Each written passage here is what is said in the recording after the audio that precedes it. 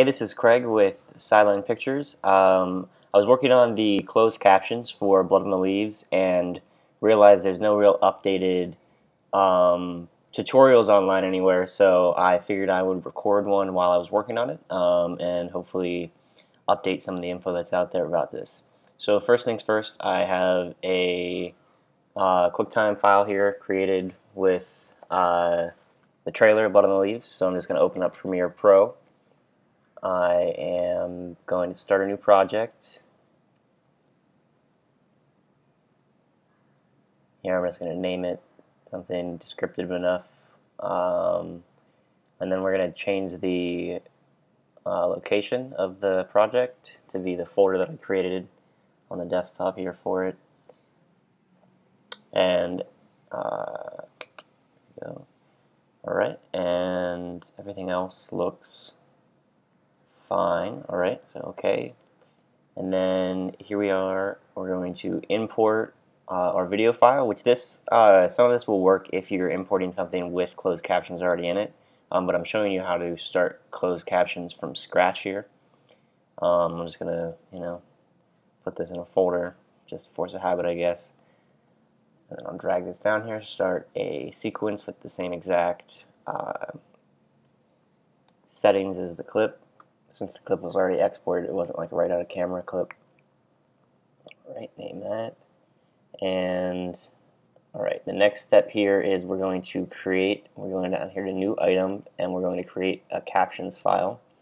You can change the width and height as well as the frames per second, whatever. Okay. You're probably just going to use 608 and CC1 there. Alright, now drag this down into the timeline like you would a title. Pop it down on top of there. Now, and actually this comes up here right now because I have this turned on. Normally this probably won't come up for you.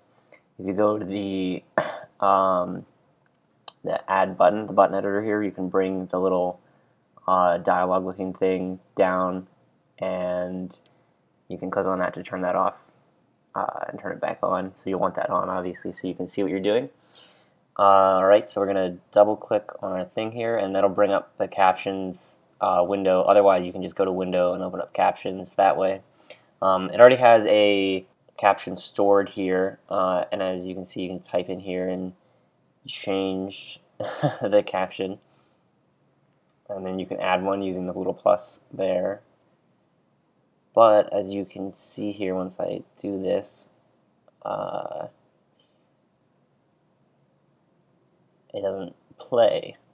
It's because this little thing down here, you have to drag this out every time you add a new caption, which is kind of frustrating. I wish that would get fixed. But for now, there's a little workaround that I use. I add a caption.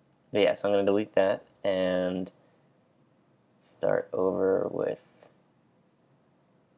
the wind blowing. So it's like the first caption there. So you want to have a first caption, and then you're going to add another caption called the end or whatever. It's just a placeholder, and you're going to go to the end of the timeline here and figure out what the time code is here, which you can see with the blue numbers below your program monitor.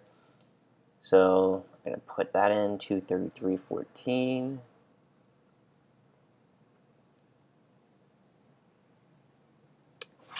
Or 15. And then you're going to drag it out. And then there, now you don't have to worry about having to drag that back out every time you need to use it. It'll just all be there for you.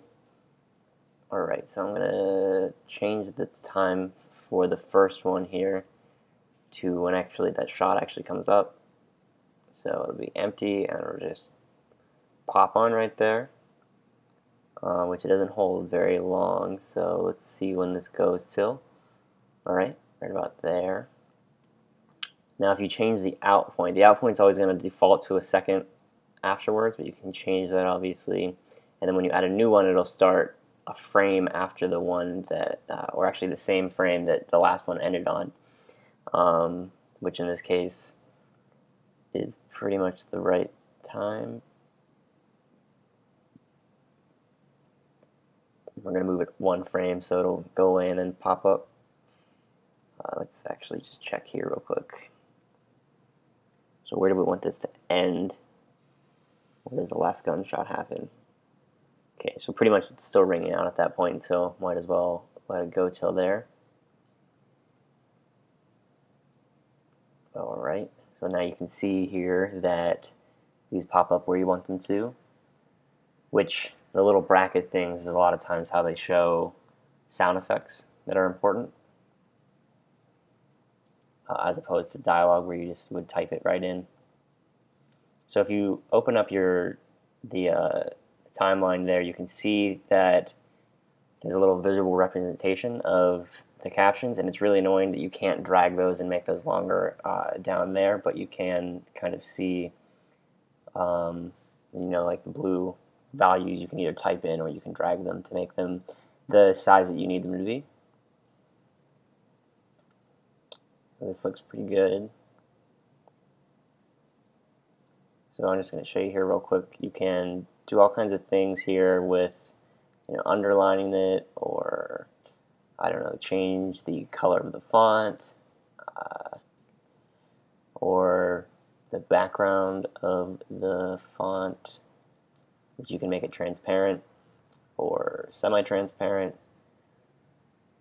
So there's a lot of options here to work with. Obviously, a lot of time you're just going to work with black background and white text. That's kind of the default, and that's kind of where it usually goes. And then also you can change where exactly they're showing up on screen, so just in case maybe they're popping up in front of, let's say, something important on the screen and you really don't want to cover that up, or for whatever reason you need to put it somewhere else, you can change where they're located on that grid. And then also here in, see, these are different lines, which I centered it. I didn't really center it very well, but you get the point there. You can center it. You can, just like editing text anywhere in Premiere Pro. This is kind of cool. This allows you to change how it pops up, which it's not going to do that with just one line, but so more text, other stuff. Here you go. And now if you, see, it kind of types in, which is what you see on TV a lot of the times, but it disappears right away afterwards. So there's a couple of different ways you can do that there. Just going to play around with these. I actually haven't. Okay, so it defaults to 4 lines, even though I only have 3 lines there. And there's Paint On too, which kind of just does that. And then I'm going to default it all back to Pop On because it's kind of what I usually use. Oh, wait. Okay, you have to select the actual center of the track there, or the center of the caption thing, not just text. Okay, so I'm going to add the rest of these captions because I actually am going to just do this for this trailer, and then I'll fast forward and pick up at the end with how to export. Okay, so I have added all of the dialogue and voiceover and special sound effects and everything here. As you can see, there's a ton of stuff here, which is a little tedious, but it's a lot easier than creating this in a text file, which is how I've done it before. Just real quick before we export, we're going to want to get rid of that last placeholder that we added there and make this the same length as our timeline. It doesn't really matter at the end of there, depending on what file type. So I'm going to save the project, and let's see.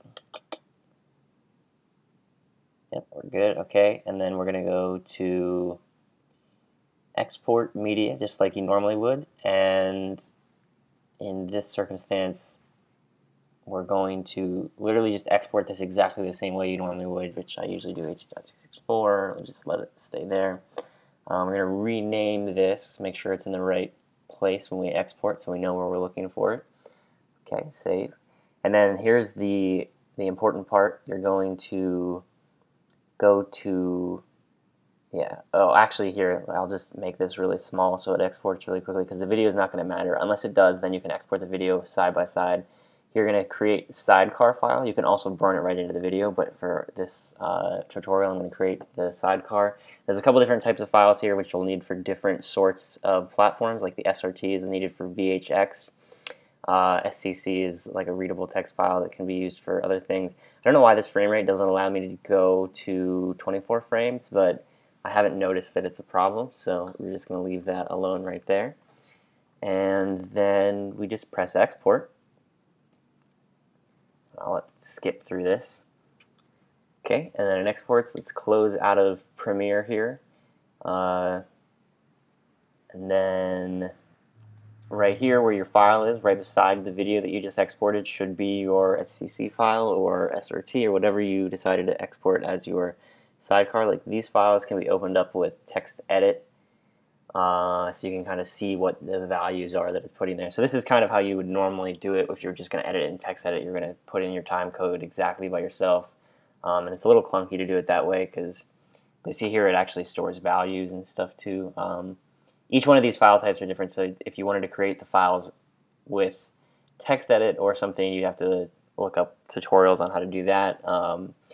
But Premiere makes it really easy, which is awesome. And actually, I was about to upload this to VHX, but I just remembered that on VHX it is an SRT file, I think, that you need, which is not what I exported. But regardless, hopefully this was helpful. Like I said, I was searching through YouTube trying to look for tutorials, and the most recent one was Adobe CS5 or something like that, which it's a little bit different now. Hopefully that was useful. If you have any questions, feel free to ask down in the comments. If you're interested in seeing more of that movie that I was just editing the trailer with, you can subscribe to Sideline Pictures. We're working on this movie, and then later we'll be working on more, so you can check that out.